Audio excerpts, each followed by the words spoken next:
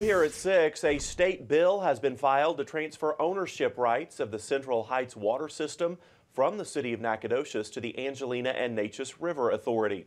KTRE's Avery Gorman spoke to one of the representatives who filed the bill and the general manager of the River Authority about what it means for customers of Central Heights water system.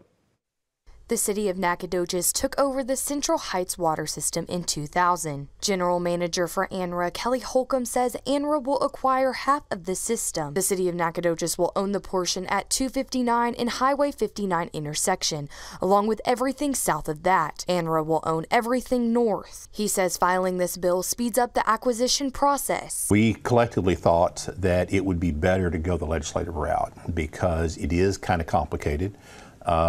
To have the bill separated like it does just made a lot of sense. Senator Robert Nichols for District 3 and House Representative Travis Clardy for District 11 both filed bills for the transfer to happen. Clardy says he believes his local bill can be passed and moved to the governor's desk in the next 60 days. It's filed, it'll be referred to the appropriate committee.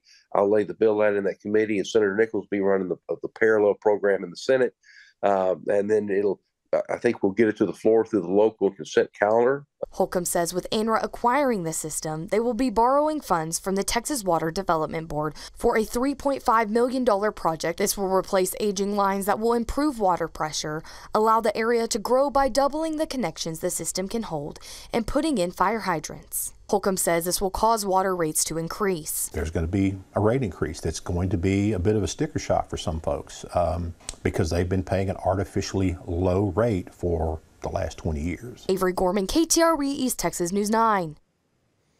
So what is that new price tag? Well, a normal water bill for the area is under $30 a month. After the system is acquired by ANRA, they expect the bill to increase to around $50. The transition from the city of Nacogdoches to ANRA is targeted for September 1st.